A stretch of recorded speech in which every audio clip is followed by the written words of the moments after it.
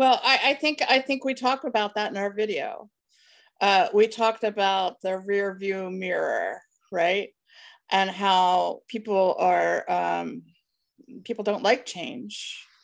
They like the familiar. They like going about their daily lives, not being challenged very much. And and it's not a bad thing, but when there's something that is on the horizon that is going to be detrimental to that daily existence, then it's time to just stop and contemplate how to do things differently. And you don't have to be a physicist or, you know, astrobiologist or anything to understand this. You could just, be a normal person and see what's happening around us, and how the seasons are changing, and you have to wear you have to wear a coat in months that you don't normally wear a coat, so you can just see those things. You don't have to be a mastermind to figure this out, that things are happening. And I think what I was about to say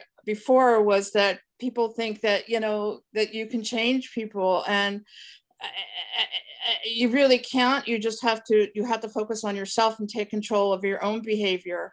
And there's really small things that everybody can do to make this a better world, in whatever endeavor, and you just have to be the example that you want to project. And you don't have to go off and do this great scientific discovery. You can just decide on how you're going to throw your trash away, and what kind of car you're going to drive, and just like what food you're going to eat. Little Right. things that Yeah.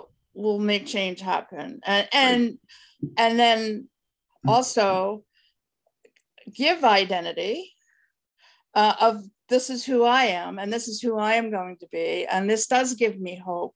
Right. And I think that does kind of build a community. I know that I feel comfortable in knowing my friends are very conscious of what's going on, and it does build a community for me. I do try to listen to opposing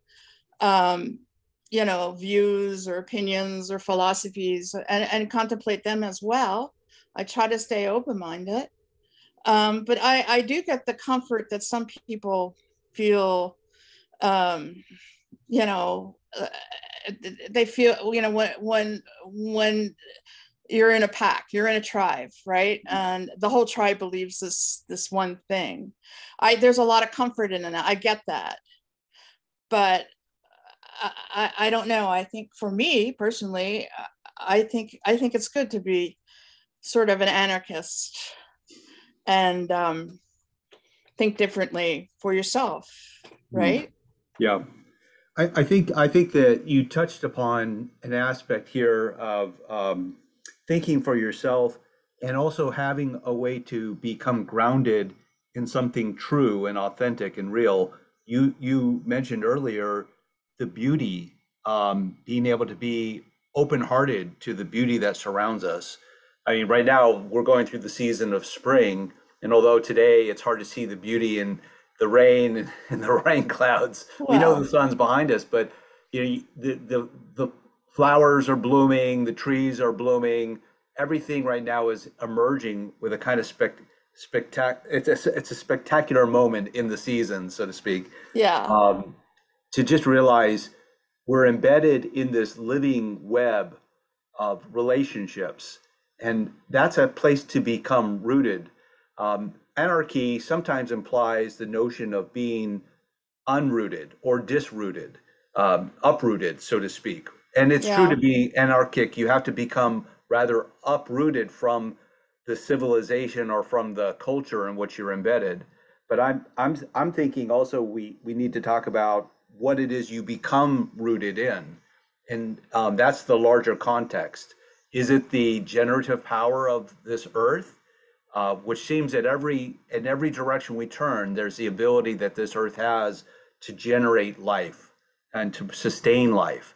And then we wonder if the earth has that, what is our role? Or do we have a role to safeguard that or a role to help preserve it? certainly we have a role to at least do no harm and not Right. interfere with the capacities the earth has.